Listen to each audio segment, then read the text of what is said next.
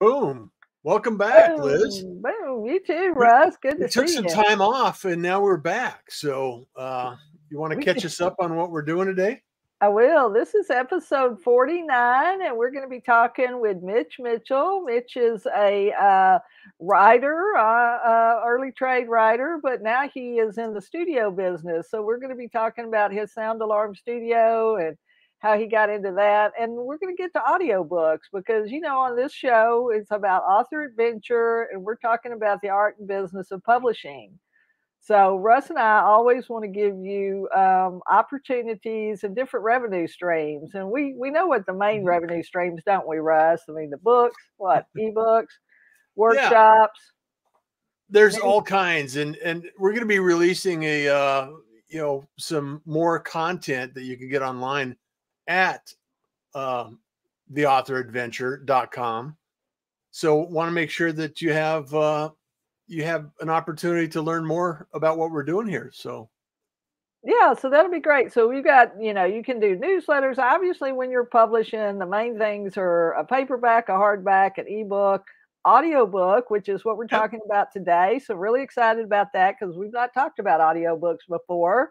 But we have before we not. jump into that with Mitch, I just wanted to mention, we always try to mention one of our five secrets. And the secret we're talking about today is distribution. And I want to talk a little bit about churches.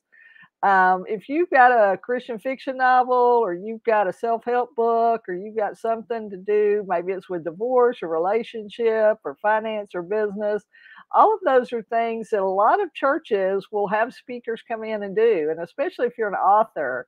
Mhm. So you might want to consider that as an option. But obviously, there are different churches or different denominations.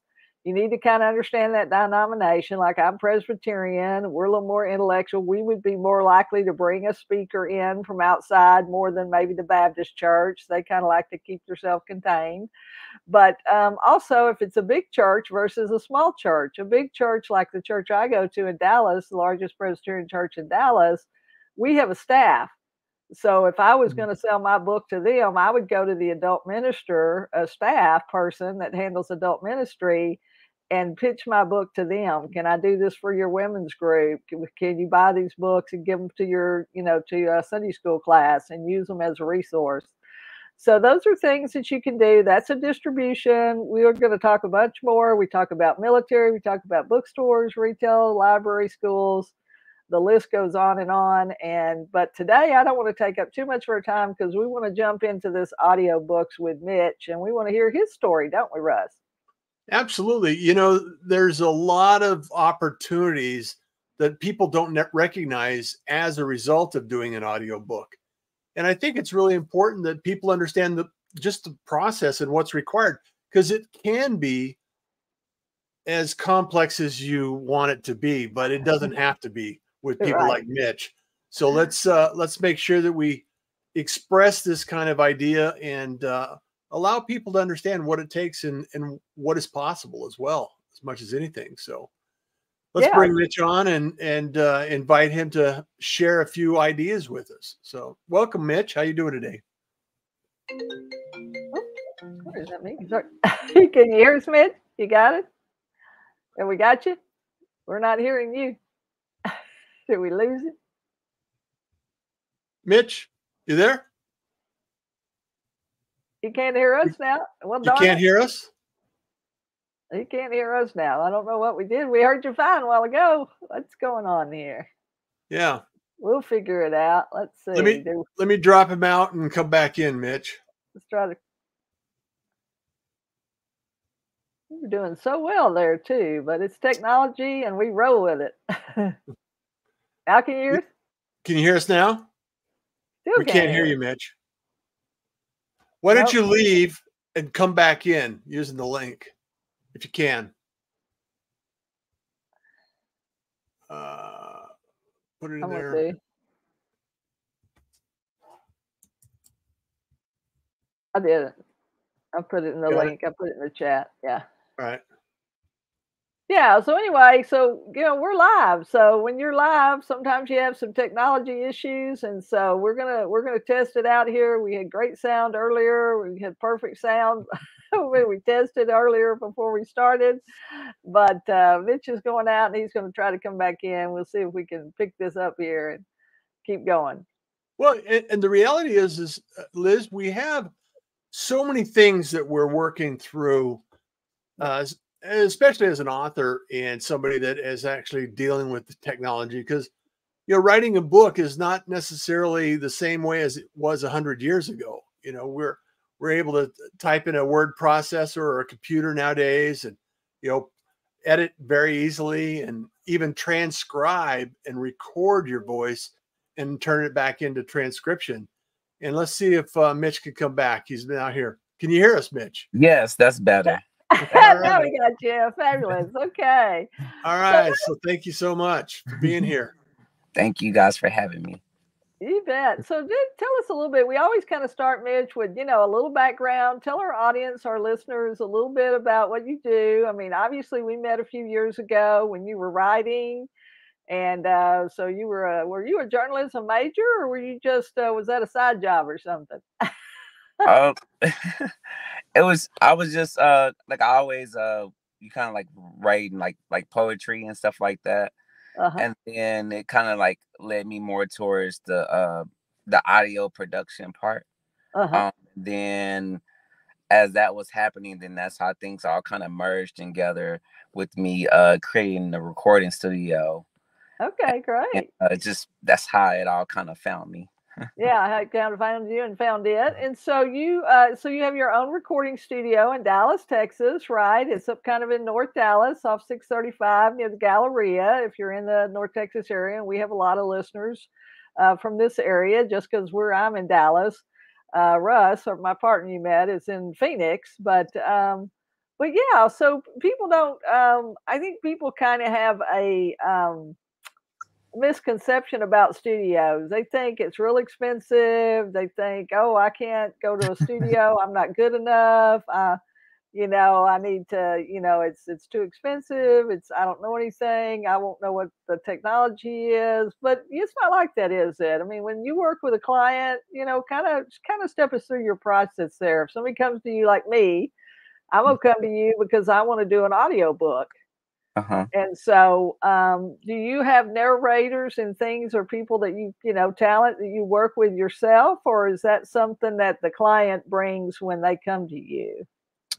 Well, it's one of those things where it's like no shoot fits all people. Right. So it's like there's times where I had them narrate it themselves.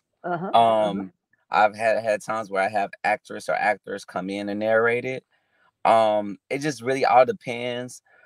For those books that are like more personal, or like connect with the actor or the actress that connects with them, that's kind of how they go about it. So like, for example, they say, oh, well, this is a bio of a self-help book. I want to narrate it myself. In this case, it could be like a kid's book or anything, and they say, oh, well, I'm not fit for this because I don't have the voice for this, so let me just hire an actor or actress to do this for me. So it just really varies how that goes. Yeah, depending on what kind of genre you're writing. Like you say, if it's a children's book or a fiction book, a lot of times they're characters, and there are multiple characters. So you need somebody that's a voice talent. You need somebody that is, like you say, a professional actor or actress.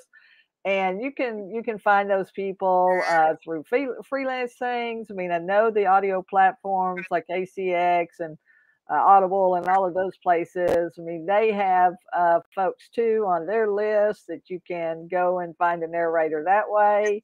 My advice would be to ask around to people that in the business and say, who did you use? Because if somebody's used somebody and they liked them, they'll want to recommend them.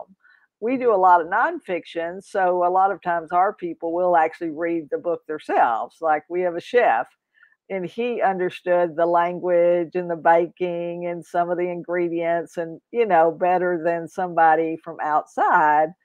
So he read his, and I'll tell my story about that toward the end here, but because it's still a little bit complicated, but with somebody like Mitch's help or a publisher's help, you can get an audio book done. And there's no limit to the time frame either, is there, Mitch? I mean, it can be short, it can be. Yeah. It's one of those things where I always think of it as like there has been times where I seen the IO book been done in 2 days. Mm-hmm. And that was really intense. But these people, they had the skill in broadcasting, they had the skill in that professional to be able to speak, and they knew how to speak. That's not everybody's case. So right. so yeah, I think it took us I think we were like in the studio 6 different days, for 3 or 4 hours at a time, because it is, you read it, and if you stumble, then you got to stop and then start over again and read it again. And so it can be, like you say, it can take you some time. And I guess that's part of it. In the past, which was so expensive, was studio time.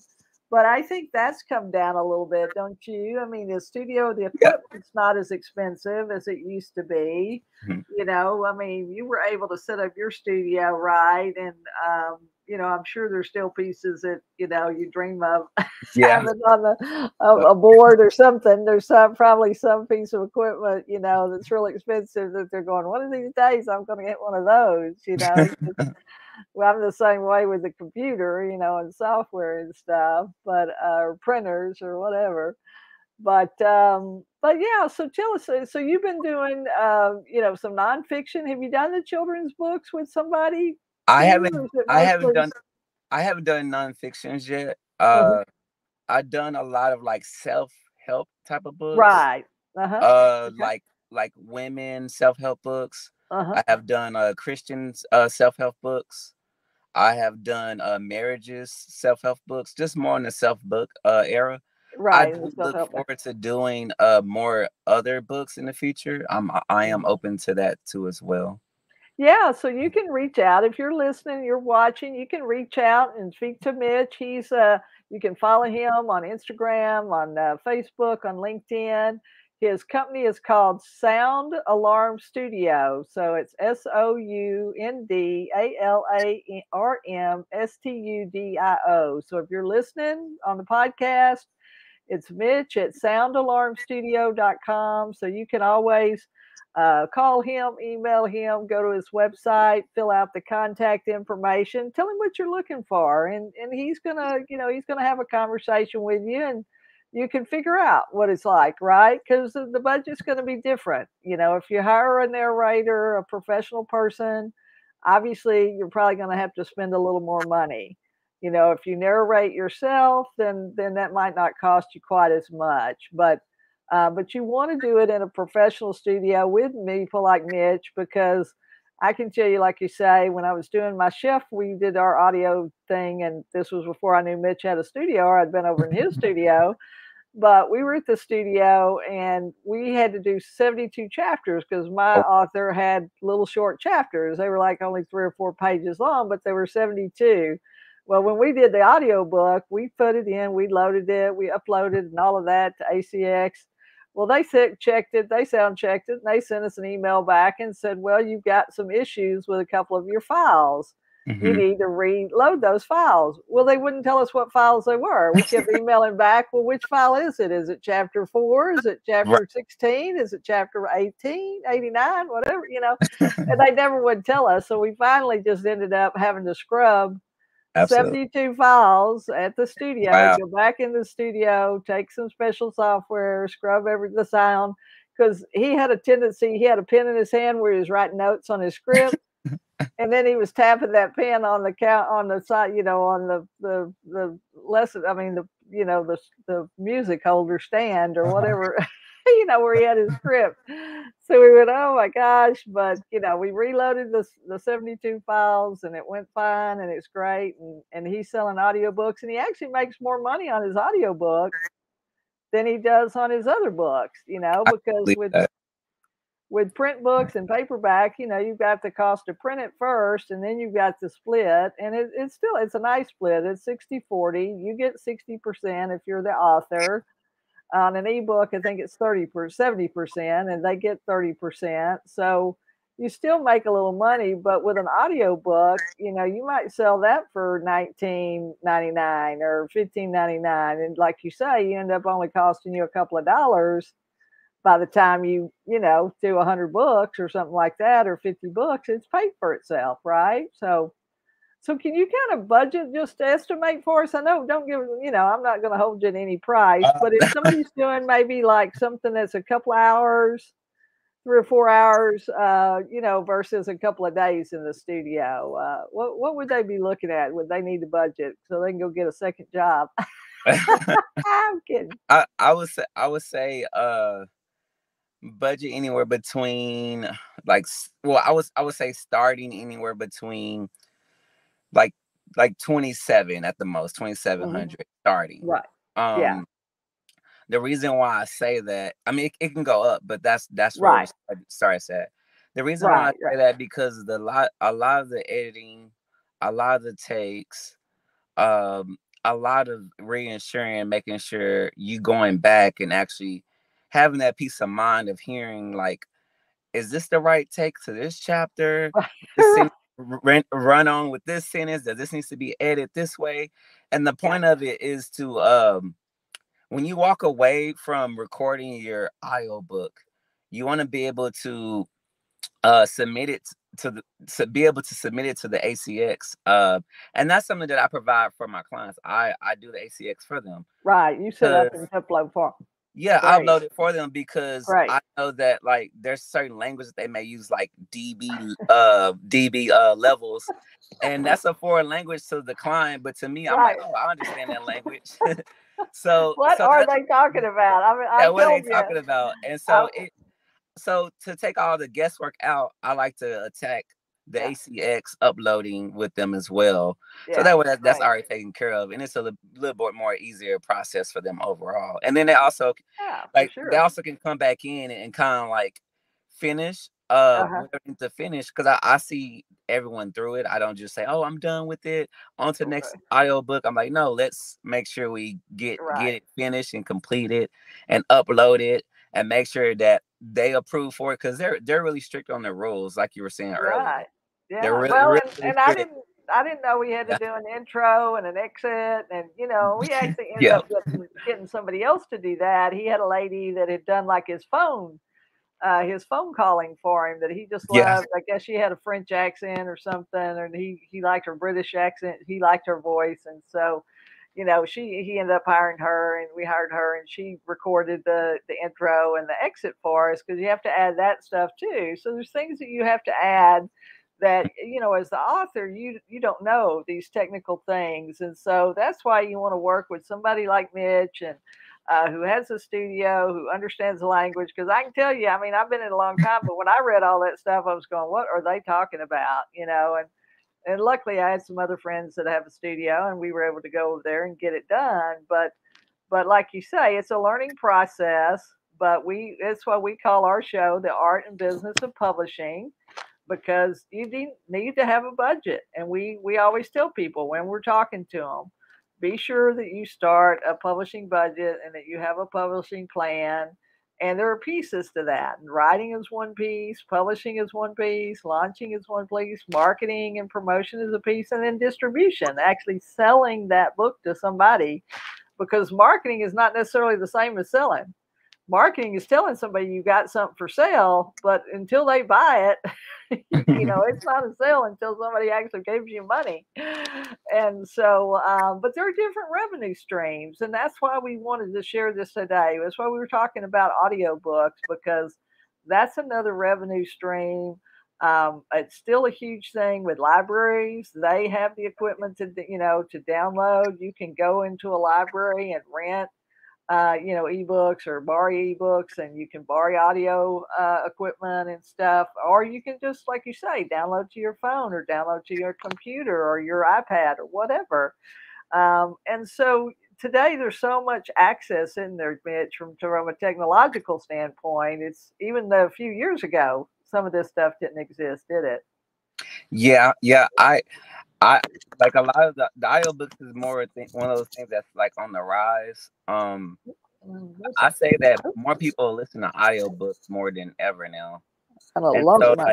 And so like you used to have like the like audiobooks with the cassette tapes and the CDs with the CD-ROMs. Right. But that's more on a digital scale.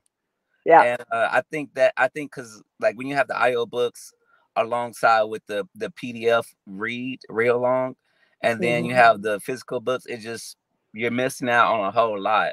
I feel like if you don't attack those like you said, different streams. Yeah, Different streams from one book, yeah, you got different revenue streams. You also have people that learn differently.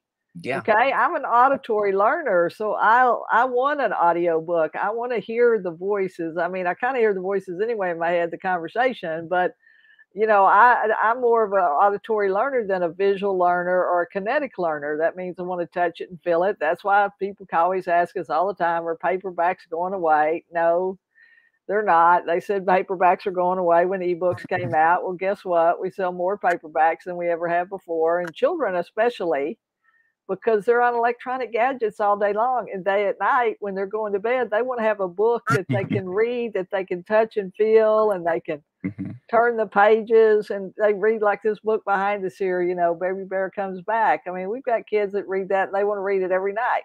Parents are, can we read something else? No, Baby Bear, I want to read Baby Bear, I want to read Baby Bear. So you gotta put things out there in the way that your audience wants it.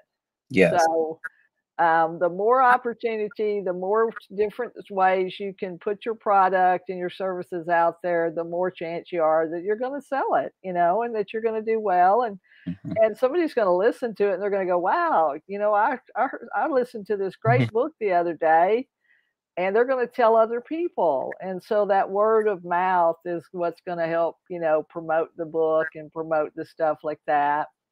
Well, I'm sure you do other things. Obviously, we're all about books here, but I'm sure you do other kind of studio work. So you probably do commercials and promos and radio spots, all that kind of stuff. Yep. I found myself doing a lot of things in the audio world. Most people don't understand, but audio is everywhere. So it's like it's on the radio, it's broadcasting, podcasting, audible books, music production. It's everywhere. Voiceover. I mean, it's everywhere. It's there more than we actually think, which is so funny.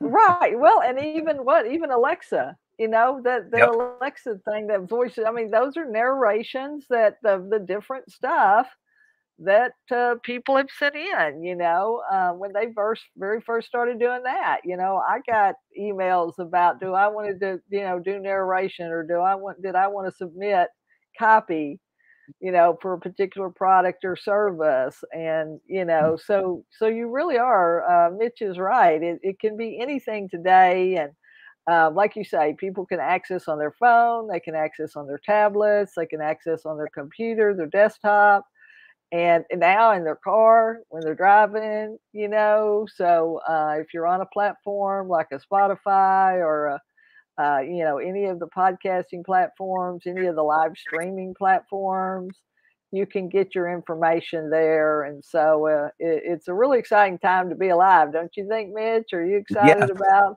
technology? And absolutely because I feel like with the audiobooks, I listen to more books than I ever did. Actually can read a book. But I mean, I still buy paperbacks and hardcovers too. But I find myself reading and listening to more a lot. Right. But the audio helps for sure. Like the audio is like that. If I'm busy throughout the day, I'll say, oh well, let me just connect my earpods or my headbuds and just listen to audio, and it helps me move faster. And learn things. Learn things that you don't have time to learn. I mean, it was so funny. One of our clients who wrote for SMU a book about SMU, a sports book, he was like, well, Liz, you know, I said, Dave, have you thought about doing an audiobook? And he was like, well, an audiobook? Why do I need an audiobook? I said, Dave, do you go to the fitness center? Because, you know, I knew he did. I knew he worked out every day. He said, yeah, I go. I said, how many people are in there when you go in? Oh, I don't know, 100, 200 people. Because, you know, it's a big place over in Highland Park and by SMU because, you know. And I said, how many of those people in there are entrepreneurs, do you think? And he said, oh, I would bet about at least half of them, if not more. I said, are they business people? And he said, yeah. I said, do you think they're listening to rock and roll music? No, they're listening to an audiobook, or they're listening about something about marketing or something about sales or managing people or managing inventory because they don't have any other time. They're working. Yeah. They're managing their team. They're selling their product. I said that they're listening to an audiobook to learn the next thing, or maybe they are relaxing. Maybe they are listening to a book like your book about sports and about college football, you know, because they want to relax for that 30 minutes that they're in the gym, you know. But he was like, oh, well, I never had thought about that. Oh, yeah, okay. So, you know, everywhere you go, you're going to see people. They're working in the house, they're working in the yard, they're running, they're biking, they're hiking. They got their look and see if they got earbuds in, and they probably do, don't they? Yeah. Yep. That's true. It's like the new trend. You see someone with one of those things in their ear in both or one or the other. In both ears, like and me, they're and I listening can't to keep something. mine in because I have I have little bitty ears and I can't keep my stuff in very well. Well, I appreciate it, Mitch, so much. Well, tell us again. Go ahead and give your information again. So for people that are listening, I mean, the time goes so fast. We'll have to have you come back and we'll have to talk some more about this because, you know, I think it's an opportunity that people don't realize, you know, how easy it is. And maybe we can come back next time and kind of say, you know, this kind of step one, this step two, step three, and let people know kind of how that works. But tell them again how they can contact you, and then we'll do a wrap up. Maybe you can give us one last golden nugget that you think most people don't either. Some people don't know that they need to know, or just your best advice about how to work with somebody like you. Okay. So you guys could look up the studio at soundalarmstudio.com, or you can Google Sound Alarm Studio and learn more about the company. If you want to reach me, you go to soundalarm.com, and then you go to the contact page, put your information in there, and just kind of talk about like what's your needs and what's your goals, and I'll be sure to contact you within 24 hours or less. I would say one golden nugget I could give away is that before you do an audio book, make sure you have it PDF formatted. Right. I would say that because PDF format is where you have a book formatted in the type of way that you will read it. Right. If you're reading it on the Kindle or iPad. Because that's the way that you will want to read it when you come in a professional studio to read that. And that makes the process that much faster for ACX, for production, and overall for a professional like me. So that way I can read along with you as well and be able to see exactly what you're doing and how you're reading each word or script or chapter and so forth. Yeah, for sure. So so that's a great piece of advice, because what happens with the PDF is it's locked in and it's not going to change. It's not going to be fluid. And so, you know, you're over here reading one thing and Mitch is over here on something else. And it's like, oh, well, you've read, you know, you've read past the page and you're on the next page, but his script is still on the first page, you know, because you're not looking at the same thing. So that's a very good advice. So, and then you're going to have to load those you're going to have to load audio files. But a lot of times, like you say, for any other platform, you're going to have, you know, a PDF is the most, you know, usable format. Some people let you do Word documents, or, you know, and even Amazon has gone to the EPUB file. You know, for years they had their own platform, their own format for Mobi, but they've just switched over. So, you know, any of the other platforms that you're putting your information up on, if it's not an audio file, like what is an MP3 or an MP4? What's or does it depend? So like the highest formation it will be like a wave, A wave file. Okay, WAV file. That yeah, makes sense. that'd be the highest because that's the highest quality. Right, that's high density. Right. The highest quality of the MP3 and MP4. Right. Okay, great. So that's it. So see, that's why you need a professional like Mitch. You know, that's why you need to go to Sound Alarm Studio if you're thinking about doing an audio book. Get some help with that. Be sure, you know, decide if it's something you think you can read yourself or if you need somebody else to read it. If you've got characters or voices, you know, maybe your book's about two little dogs, you know, then, you know, maybe that one person can do both those voices, but you may need two people, you know. Sometimes somebody can read the different voices, sometimes they can't. So, same thing with fiction, you know, when you've got fiction, you've got different characters. And so maybe one person can read all those different characters and do different voices, but they need a sound engineer to edit that stuff because it's not going to be, you know, there are going to be pauses. There are going to be times where you kind of stumble and you're just going to have to edit that out. And it's the editing process that takes as long really as the narration sometimes, doesn't it? Because maybe you want sound effects. I mean, you can do sound effects, can't you? You know, maybe the door slamming or somebody running up the stairs or or whatever, you know, horses riding by outside for us for Cowboys of Color, you know, we'd want to be, you know, we'd want to have those galloping hooves. I actually had a time where someone she had me create like a music bed for a book. So like she'll have like a meditation part of the book.